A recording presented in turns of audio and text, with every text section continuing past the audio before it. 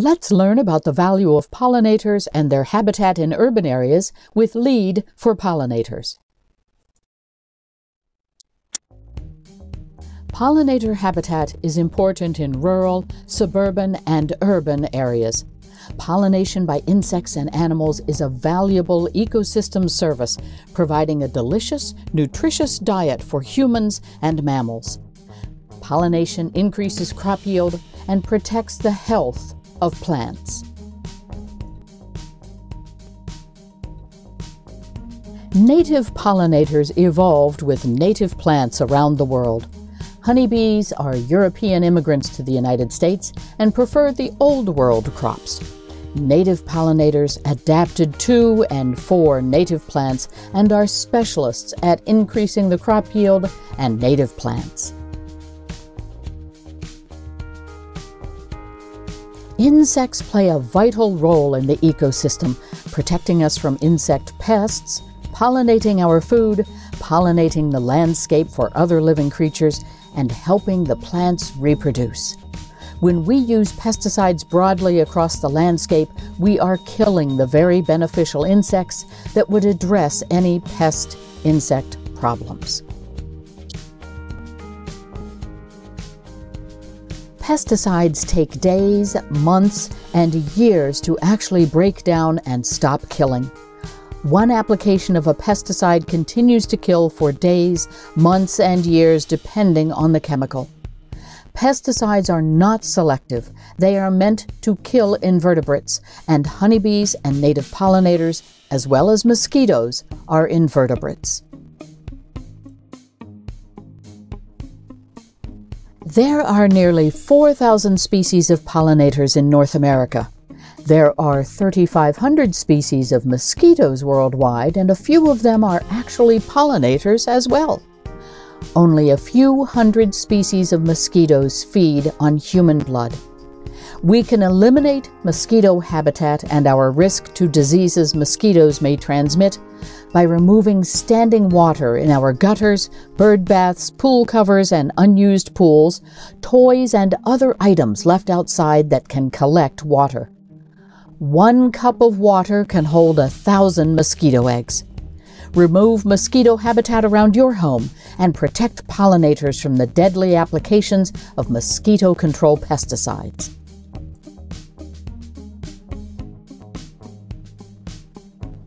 Pesticides typically used to address ant and termite issues are also toxic to bees and may have a half-life, continue to kill insect for more than 1,100 days from one application. Always read a pesticide label to determine the environmental hazards it may pose to you, your family, your pets, water, and beneficial insects.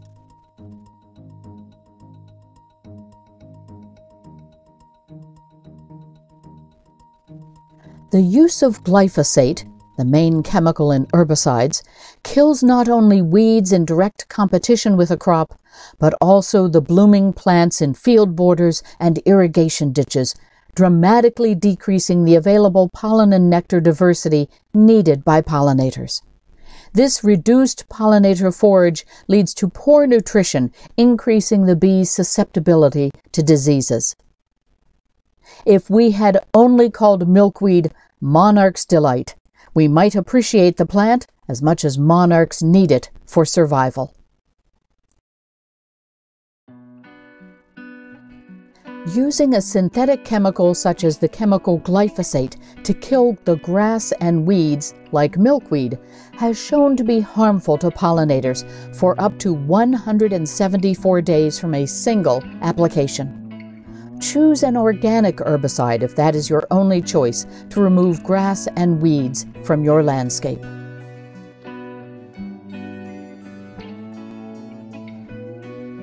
Research conducted by the Xerces Society in 2018 found an 86% decline in monarch butterflies. For every 160 monarchs 30 years ago, only 1 is left flying today due to overuse of pesticides and loss of habitat. Lawns are not high-quality soils.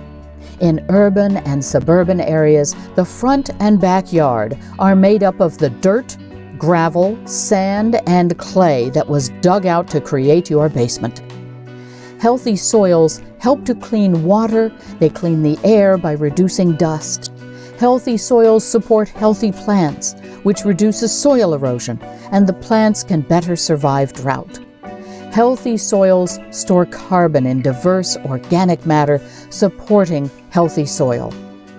Pollinator habitat helps to support healthy soils. Native plants have an extensive root system, whereas the roots of typical grass lawns only reach an inch or two into the soil. Lawn chemicals applied to grass run off into the street, streams, rivers, and lakes, killing invertebrates in the water and making the water toxic for pollinators. Yes, pollinators also need water to drink.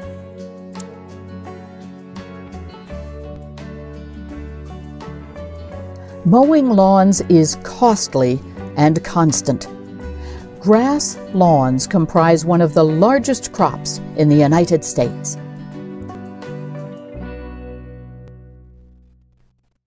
Mowing lawns contributes to carbon emissions, producing 11 times as much pollution as a new car each time you mow the grass with a gasoline-powered mower.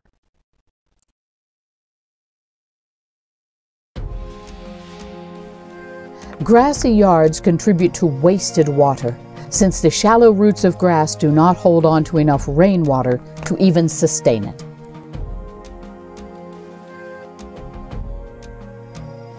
Fertilizers, pesticides, and weed killers simply run off the yard as the soil is too hard-packed due to the shallow roots of grass, and the chemicals pollute our streams, rivers, and lakes.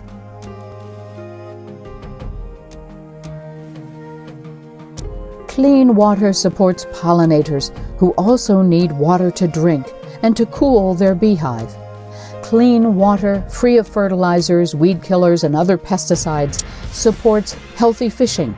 And in Ohio, healthy fishing is a $1 billion industry.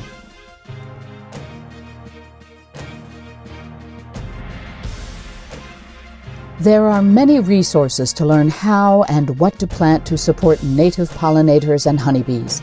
This map will provide you with a list of region-specific trees, shrubs, and flowers to plant to support pollinators.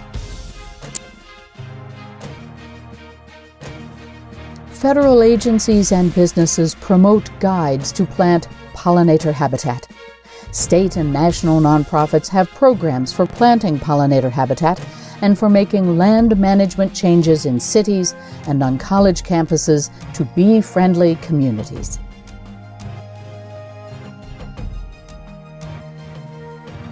We can make change 1 yard at a time.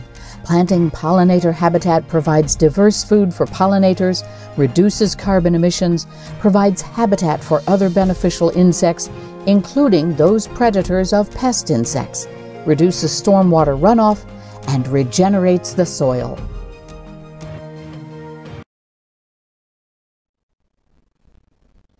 Replacing your lawn makes sense for the environment, the local watershed, for conservation, climate protection, beautification, and for pollinators.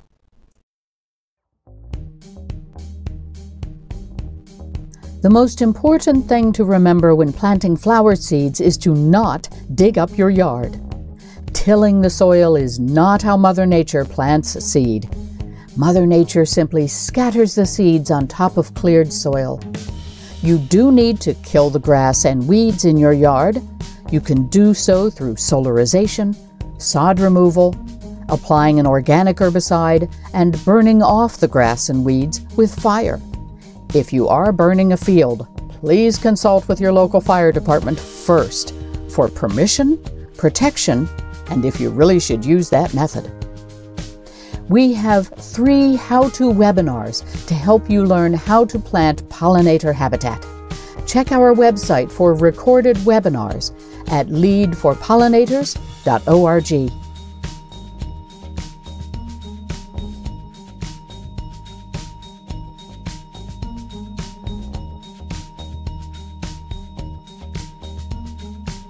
Planting for pollinators is best and easiest through planting with seeds. Store-bought potted plants often contain pesticides toxic to pollinators. Check out the pollinator seed mixes at BBB Seed, Beauty Beyond Belief Seed, for native flower seeds for the western U.S. planting zones. Or visit OPN Seed for native pollinator mixes for eastern U.S. planting zones. OPN Seed has even developed mixes in support of beekeepers and honey production, but your native pollinators will love those seed mixes as well.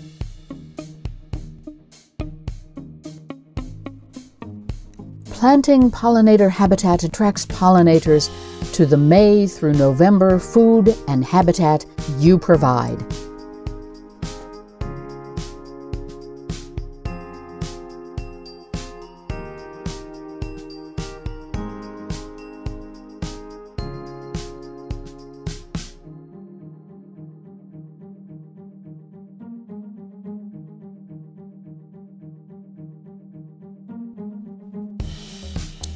The value of pollinator habitat in urban and suburban areas is vital to a healthy and balanced ecosystem.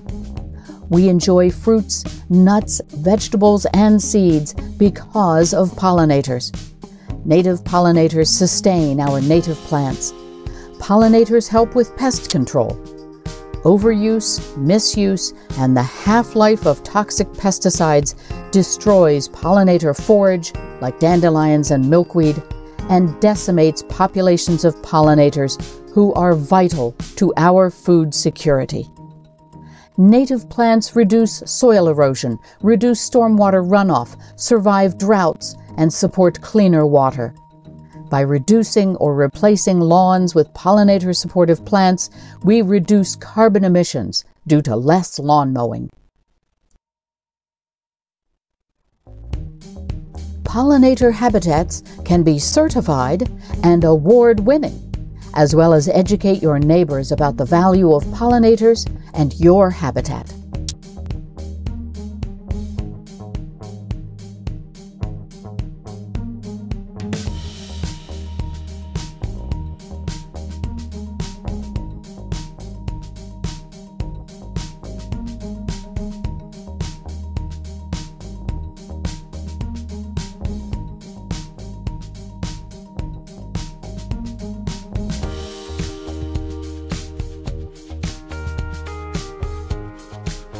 Pollinator habitat, making the best use of our land for urban gardens, cleaner water, reduced carbon emissions, and for pollinators. Thank you for joining us to learn how to value and protect a balanced, diverse ecosystem and our honeybees and native pollinators. You can learn more about the work of LEAD for Pollinators on our website and on Facebook, Instagram, and Twitter. Plant for pollinators today.